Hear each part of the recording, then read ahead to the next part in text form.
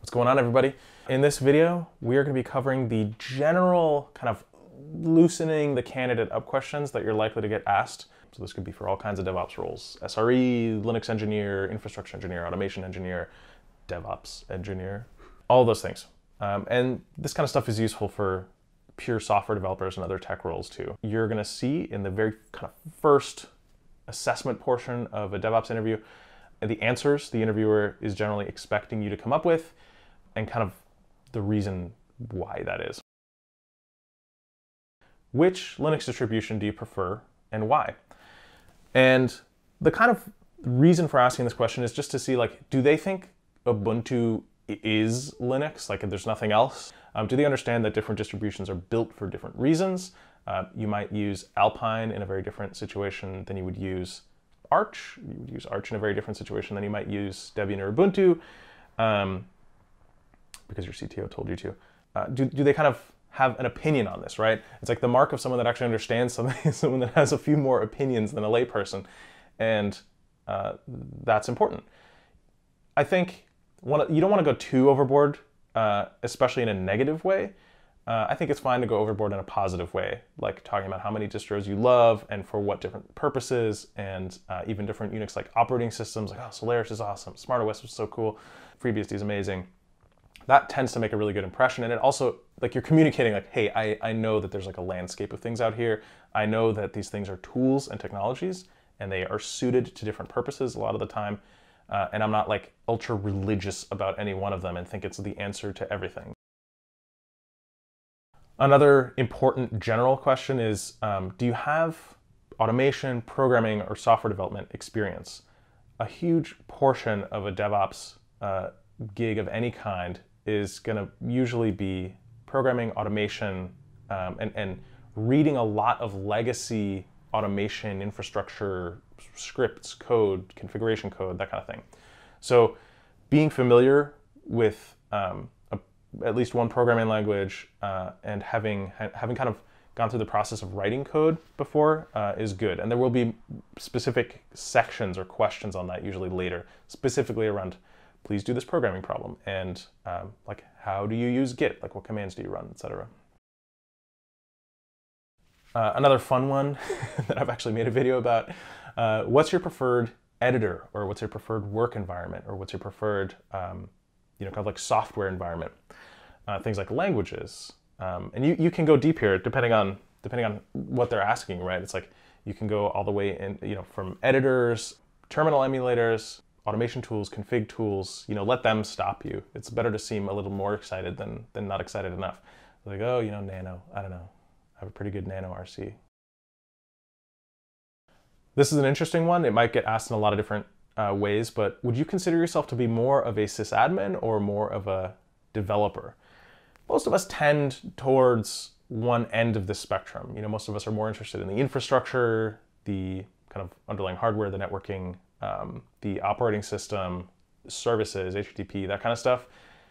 And some of us are more interested in the automation, programming, kind of software end of things. You're always going to fall, very few people are exactly in the middle. And that changes throughout your career, right? So it's like, I have answered many times before that, like, oh, I used to be like, when I was a teenager, I was super into Linux. Then I discovered programming and I shifted way over to the other side. And as I've bounced around to different positions in my career, from like web dev to, straight up like racking pizza boxes in the data center, sysadmin, that's changed. My interest has changed. My day-to-day work has changed. If you ask me right now, I would say I'm probably a 7 on the, if a 10 is full programming, I'm like a 7. I'm more interested in work that involves code or automation, or actually writing tools that do things for me, because I'm lazy and forgetful. Another very general one will be, which configuration management or automation tools have you worked with? This is getting to be a pretty broad question because there's so many types of automation and config management tools, but it's just another way for you to shine by seeing that distinction and pointing it out. So configuration management, they're probably expecting to hear something like, I've used Puppet, I've used Chef, I've used Ansible or SaltStack, and be ready to answer more detailed questions about that.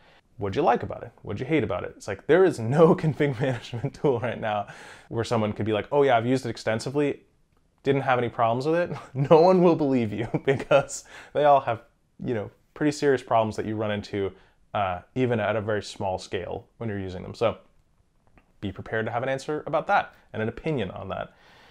If they say something broader, like which automation tools have you used, you can find the distinction of, okay, look, there's config management, there is like infrastructure automation and state management, something like Terraform, or CloudFormation, whatever.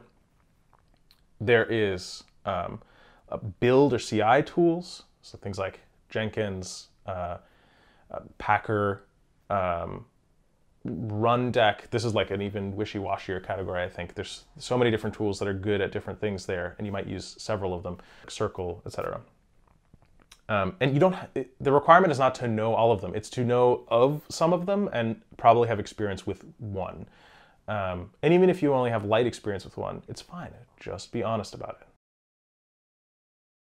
Another thing you'll often find in the kind of general section where they're just trying to loosen you up and ask you some easy stuff and kind of let you shine a little bit, something you'll often get is like, do you have any nerdy hobbies that you keep up with at home? Do you, are you into fun techie things? Like, do you have any projects you're working on? Do you have a Raspberry Pi and you're doing like home automation with it?